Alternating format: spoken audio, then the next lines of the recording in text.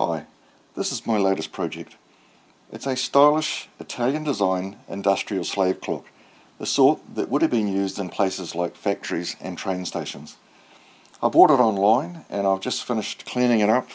I've stripped it down and oiled it, and in this video you'll see not only it working, but you'll see the insides of it, and I'll explain how it works. It's a classic piece of industrial technology that's worth preserving because it really is quite an interesting piece of equipment.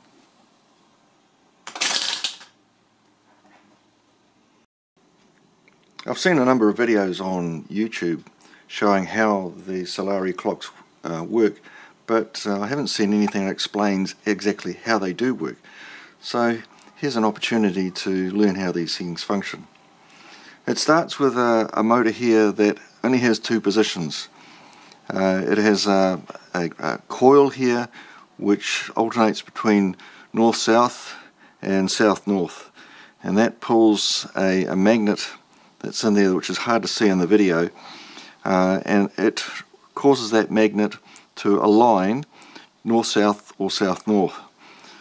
So when you put on a 48 volts on one polarity onto the wires, the motor will turn half a turn, and that will advance this wheel here, which has 10 slots in it, and each slot accounts for 1 minute.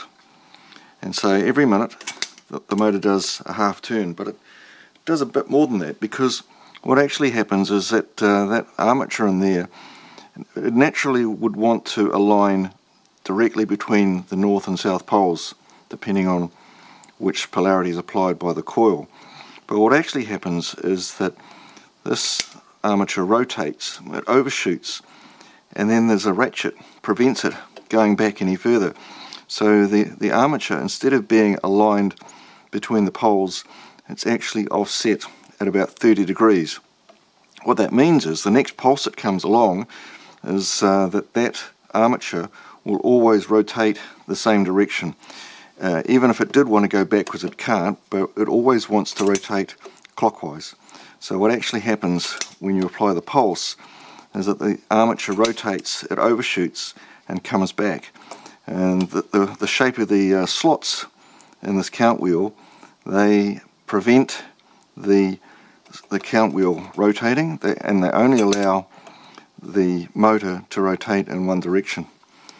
This rotor here then drives a gear wheel, and this gear turns once every hour, and as the motor turns, this arm out here is pushed out by this snail cam here, and every time the motor rotates once, that snail cam goes a little further around.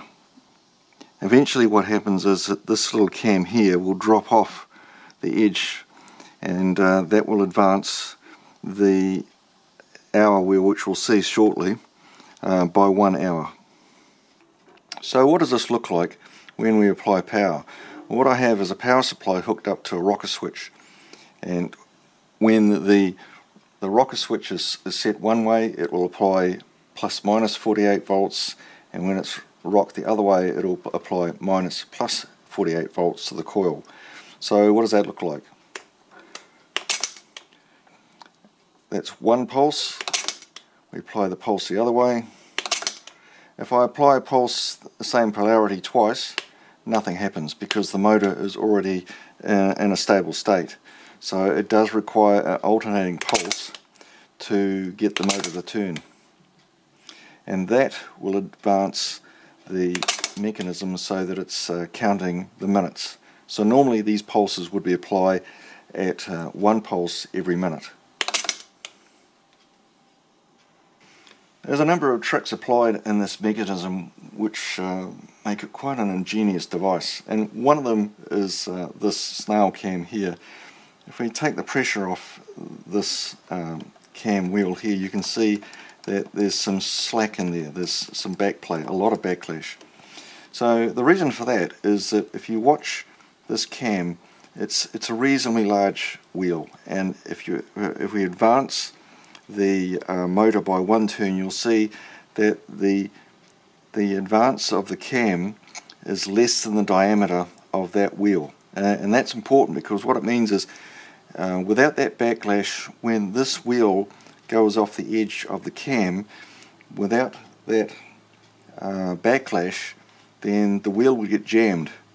So what actually happens is, if we advance this, you'll see that as we get closer to where the wheel is going to drop off the cam, as the wheel goes off the edge there, the cam will be pushed down, and that will allow space for the wheel to actually drop in. And there it goes. Pretty ingenious.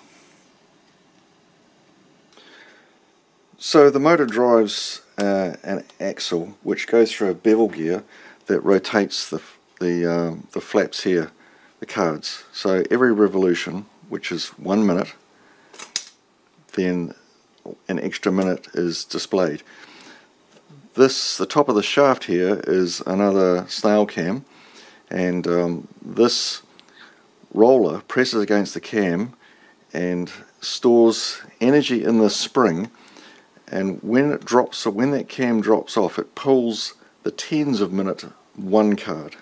So if we advance that, there it goes there. So we've now gone for an extra 10 minutes, and that just continues through. So we rotate and we go through, and we're counting through each individual minute, right? And the cam is operating there, so, and putting energy into the spring, and that spring is storing energy so it can then pull the next 10-minute flag up, or card. So the next part of the mechanism operates each hour. So when this snail cam here is activated, this arm pulls back and advances the cards on this side by 1 hour. So if we advance this a minute at a time, and we see that ratchet there pulls back this wheel and advances the cards by 1 hour. So that obviously happens every 60 minutes, and this is a 24-hour clock, so there are 24 teeth around here, and they operate a gear which goes through another bevel gear and operates this vertical shaft that rotates the cards.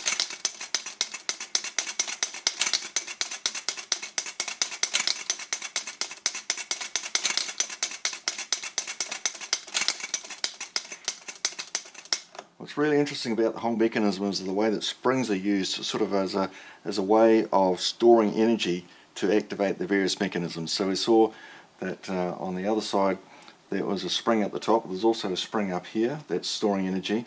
There's a spring here which pulls on this arm, and as the energy is applied to push this lever this way, this spring here stores energy. And there's also a spring in here that is operating on a cam that you can't see, but what this does is store up energy so that when the hours get to this point here, that's 2300 hours, when the last tooth is activated, it goes through this process here bringing the hours back to 0, and the energy to do that is stored in this spring.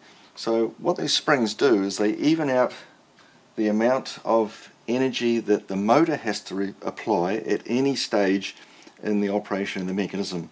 So all of these springs, which act as energy storage devices, have a little bit of energy added to them at each revolution of the motor, and then when they need to do their thing, there's a sudden release of that stored energy. And the importance of that is that it means that the motor itself doesn't have to provide lots of power to drive any particular part of the mechanism at any particular time.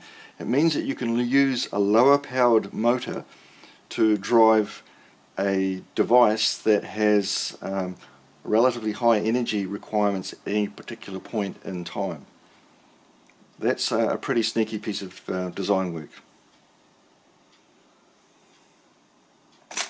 And as we get to the cam operating here, we can see that that will pull on here, and there will be a sudden release of energy as 3 different cards are changed. in one action.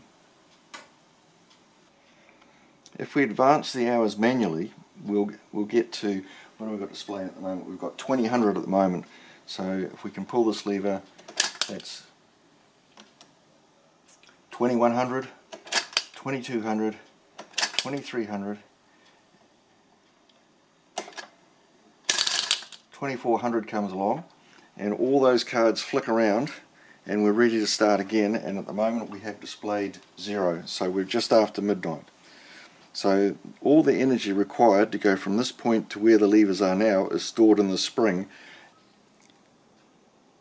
So how does this all look when we're operating it with pulses? To see how the whole mechanism works, we'll do a few pulses.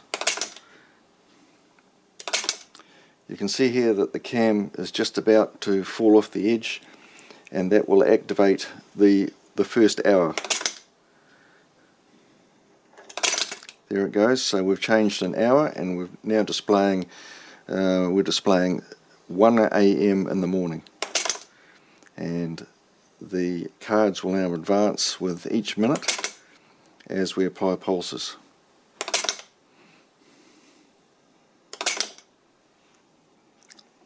So how does this look from the front? Well, here we go. As each minute goes past and we apply a pulse, the minutes advance.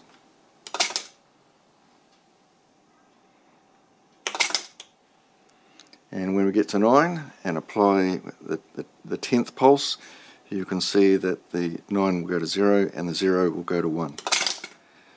So we're now at 1:10 AM in the morning, and so on. I don't know much about the history of this clock. It was owned by Deutsche Telekom West Germany, so that's all I know about it. It was probably installed in an industrial place where Deutsche Telekom provided timekeeping services. So it was quite dirty on the outside and the inside. When I first got it, I stripped it down and gave it a complete clean out and oiled it and did all the stuff that will make it last for a long time. It's a very old clock. I suspect, looking at the age of the parts and so on, it may be sort of 60s or 70s vintage.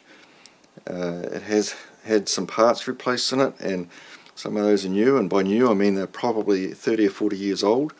It had a fluorescent tube upgraded at some point, which looks like a factory upgrade. So this clock has a bit of history in it. It's showing a few signs of wear and tear, and I've decided not to actually try and fix all that up, because that wear and tear, that patina, is part of its history, and if I completely took away all that history, I think it would take away part of the character of the clock. So it is one of those sort of old technology things, but it works in quite an interesting way, and I think that this old technology, they actually applied a lot of smart thinking to the way that these things were designed and built, and that certainly shows in the way that the mechanism operates. So yeah, an interesting piece of retrospective technology.